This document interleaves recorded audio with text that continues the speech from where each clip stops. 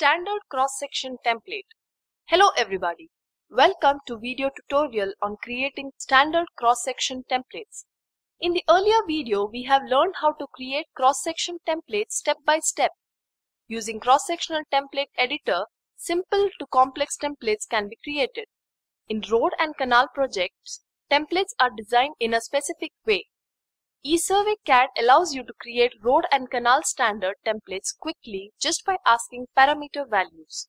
If you want to create a standard cross-sectional template for a road profile, specify median width and height, carriageway, shoulder width and slope, and a cutting filling gradient. ESurvey CADD will directly create the cross-section template, avoiding step-by-step creation of the profile.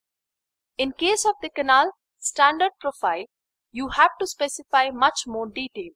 Further, these templates work very similar to other cross-section templates created through cross-sectional template editor. Thank you for watching this video. In the next video, you will learn how to store defined cross-section templates and reuse them in different projects.